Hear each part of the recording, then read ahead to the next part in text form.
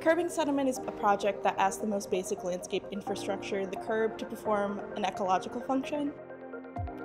Essentially what we're trying to do is collect any pollutants and sediment that might be on the roadway into these patterns, cuts, and crenellations that we're carving into the curb to prevent them from going down storm drains and clogging up bioswales.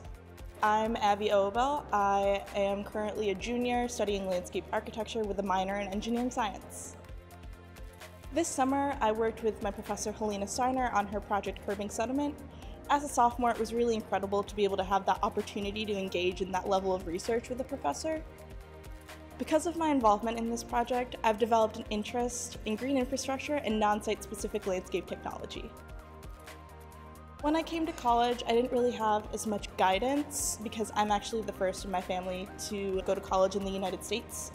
Here I found that I had the freedom to choose what path I wanted to go down, as well as a stronger emphasis on collaboration and communication.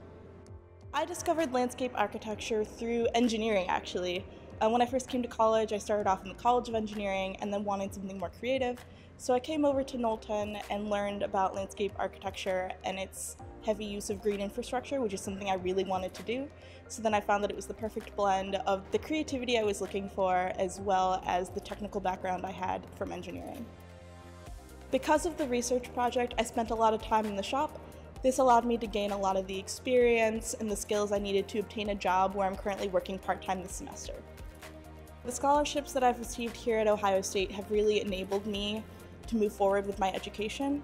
I am the recipient of the Benke Landscape Architecture Scholarship for Minorities, as well as the Department of Engineering Summer Undergraduate Research Grant.